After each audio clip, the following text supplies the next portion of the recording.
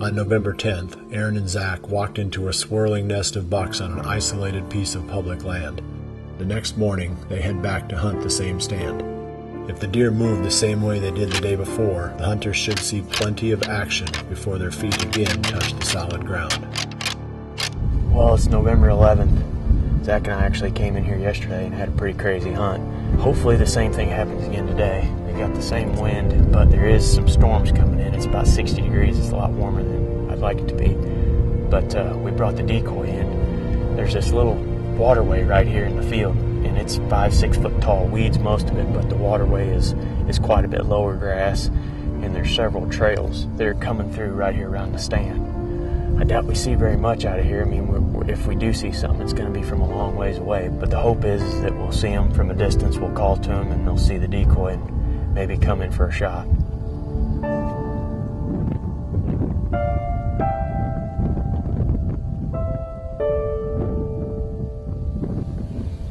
Oh, boy, there's deer out there by the creek crossing. We're behind us? Yep. Oh, yeah, right there.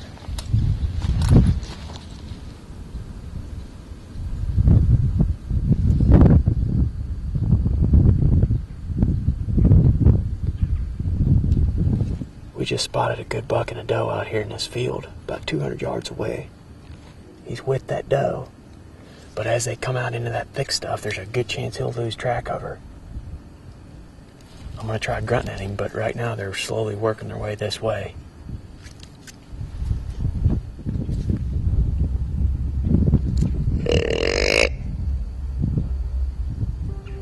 You heard it. You're looking over here.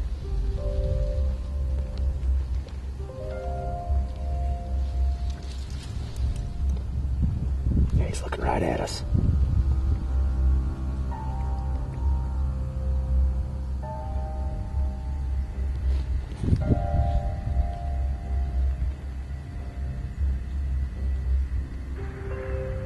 He's coming. He's coming, isn't he? Here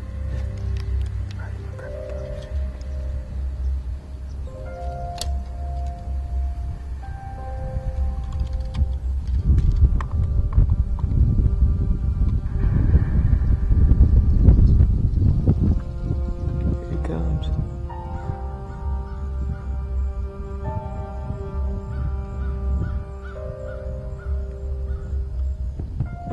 He's coming around this way.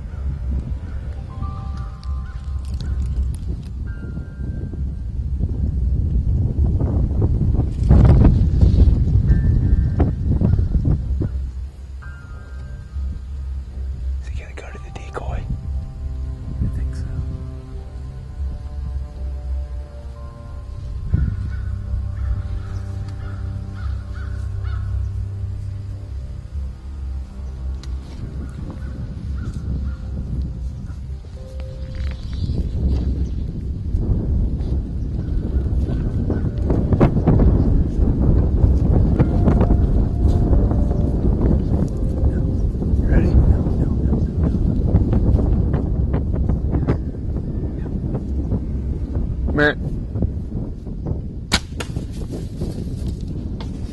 Smoked.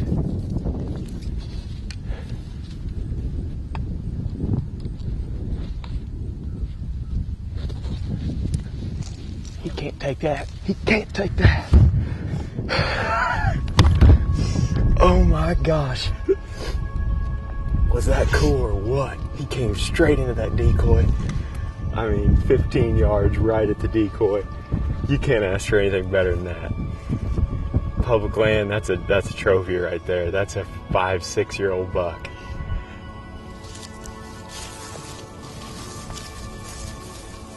Pouring blood. Right there he is. Oh, dude. He's a toad, too. Holy cow, look at that thing. Look how heavy he is. Double lung shot, coming to a decoy. What more can you ask for on public land? That is incredible. Nice, dude. Holy crap, man. He is. Look at how heavy he is. Well, we got him tagged, drug him up out of the marsh here, right up here to where we shot him, and we didn't see a single deer this morning until right at 10 o'clock when this buck and a doe popped out of that creek crossing across the way here. We grunted this buck in, he comes straight into the decoy. Took him several minutes, he eventually left that doe, come straight across the field, postured up to that decoy and gave me a perfect 22-yard shot. Without that decoy, I don't think we'd have killed this buck. I mean, we're dealing with a 10-acre field here, and the only reason why he came over here is because he heard another buck grunt, and then he saw that buck and came over to check it out. It doesn't work like that all the time, but this morning it definitely did, and I couldn't be happier. What a great, mature public land buck.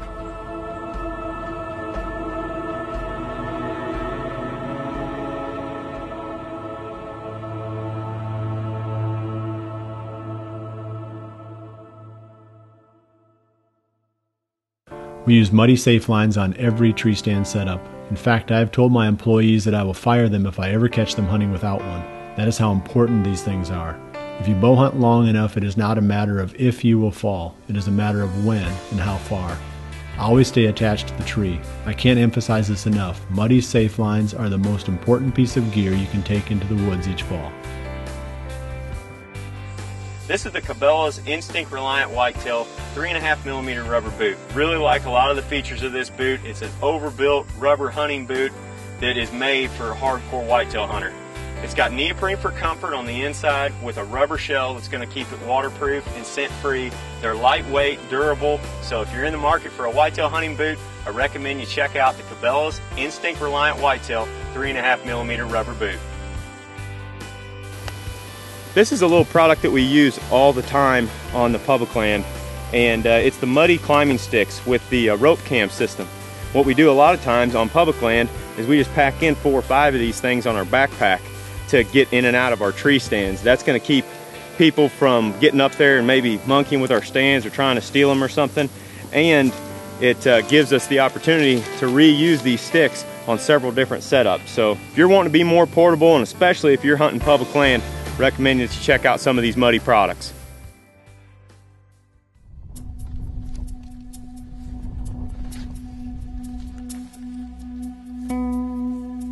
While Aaron and his friends celebrate a hard-earned public land buck, I head to a redneck blind down in a bottom where I can ride out the rain and wind that is looming just beyond the horizon.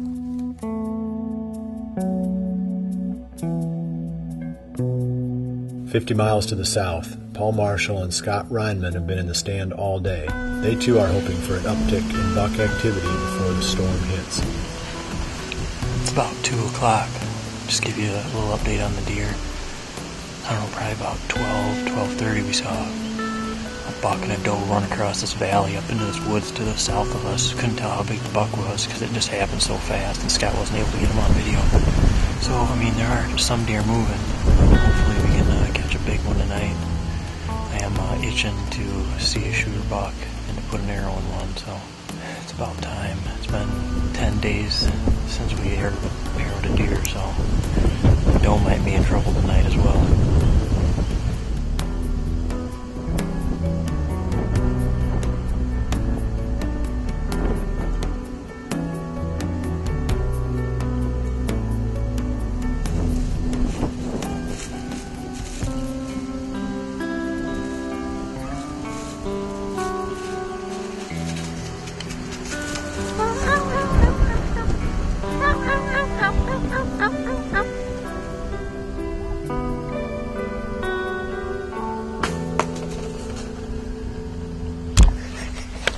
First kill in this everything. Anyway, this is what happens when you're not seeing any deer. I got 2 turkey tags in my pocket. I got my first Missouri kill right there, baby, on a nice bearded tom. Smoked him at 25 yards. He flew across and died right on the other side of the draw. Did you see him go down? Yeah.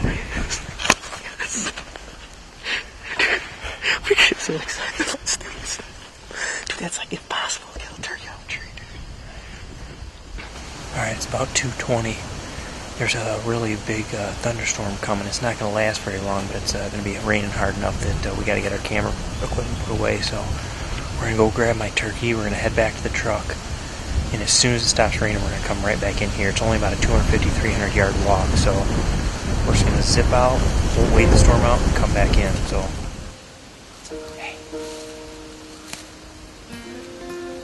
Is that tag on? Are you kidding me? Oh my, that is a trophy, dude. NDC, $100 reward. It is not. Let me see. Read it. $100 reward. The tracker? Are you kidding me? We didn't even see any of this. Alright, well, we got over here to my turkey and we got him tagged up here. And he's got 1.25 inch spurs. Gosh, he's got to have at least a 10, 11 inch beard. And just a beautiful bird, and he's got a band on him. It's shooting a turkey like this, it's like a once in a lifetime thing.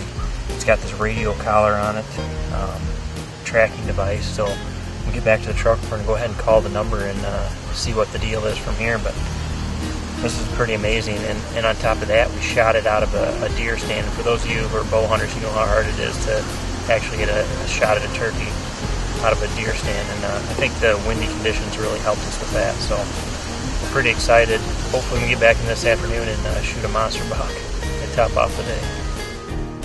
Fly down slowly, run toward the sound, wings beat, drumming, fire lay you down.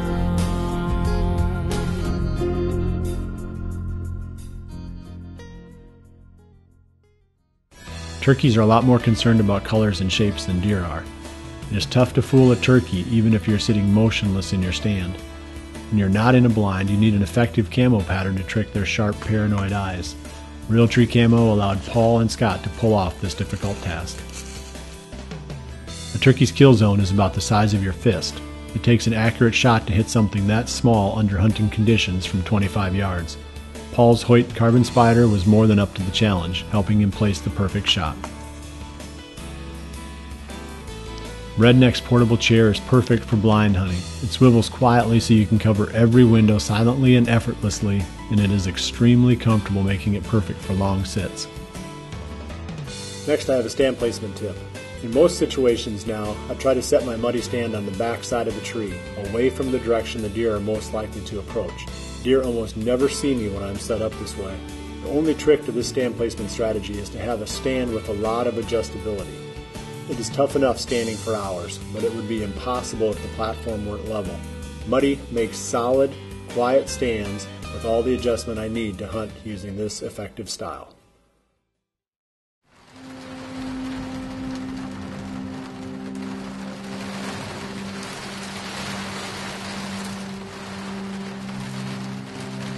Tornado warnings and high winds dominate the weather forecast, so I stay put in the valley, safe within the redneck blind as the red blob on the radar passes overhead.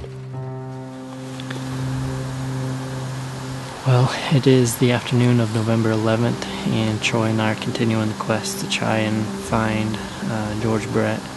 We are set up in what seemed to be his main spot last year when he was on the farm. I actually came in this summer and hung this stand specifically for this deer. He always seemed to come out of this little cut that's right across from us, coming out in this food plot. He'd either come out and feed, check those, or he'd cut straight to the creek here. We got a creek right on our backside. That's what we walked in to get here. The last few days we've been going all over, hanging, hunting multiple times each day, trying new spots, trying to find where this deer could possibly be. And without any success, we're just kind of throwing it all out the window, going back to the spot that I knew he was last year. I got a lot of pictures, more pictures in this spot than anywhere else on the farm. I have a camera right here. I'm not getting any pictures of him on this camera, but I'm not putting too much stake in that. I'm just going back to the basics and coming to what was his core spot. So hopefully the educated wild guess pays off.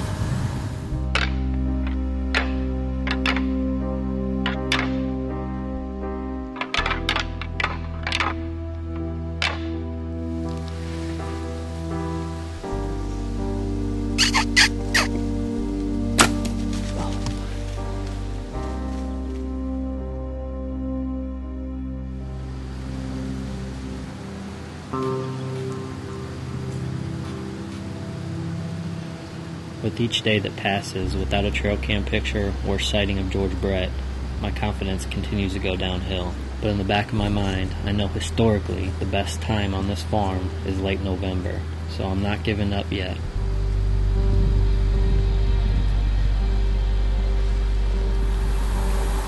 It's about 3:45 right now, and we've seen 5 does, fawns, yearlings. Not a good sign that the fawn and yearlings are still with them though. We've been oddly seeing that a lot lately, so I'm not sure what the deal is there. And actually, we haven't seen a cruising buck in a day and a half now, so something going on this farm, whether they're all packed into one area or does are changing food sources and therefore the bucks are relocating. I'm not sure, but we're trying to figure it out. The wind's picking up big time. Big storm moving in, gonna be some severe. We'll see what happens. Hopefully the weather holds off just long enough for us to get it done.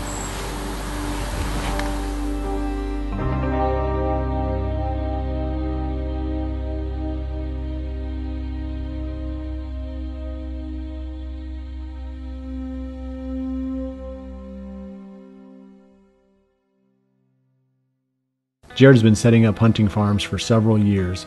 One of his keys is to use a lot of small, isolated plots that the deer feel comfortable coming into even in daylight. His top choice of food plot seed for these small plots is Frigid Forage Big and Beastie because it grows well under a wide range of conditions and the deer love it. A lot of the sponsors that we use on Chasing November and Midwest Whitetail are products that I've used for a long time and believe in. A major one of these is the Scott releases. I started shooting Scott back in 1990. They've never let me down, they're super reliable, and I think that's the most important thing that a release aid can do, and you can definitely trust a Scott to work every time. The way you position your ozonics in the tree is important to how effective it is at controlling your odor. The ozone has to go through and mix with your scent stream in order for the ozone molecules to destroy the human scent molecules. If the wind is light, you can point the unit downwind at a higher angle so that it carries farther out. The stronger the wind is, the more you have to point it downward so you get a more aggressive shot of the ozone going through your scent stream. So keep that in mind. To get the most benefit from your ozonics, you have to pay attention to exactly where you point the ozone output. Fuse Helix microsights permit easy adjustment without the use of Allen wrenches.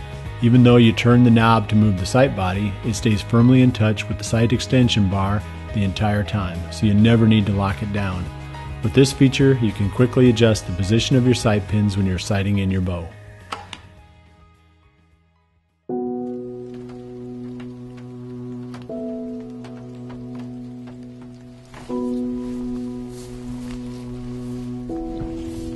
Warm, wet days rarely produce good hunting, even in November, but this time Aaron beat the odds.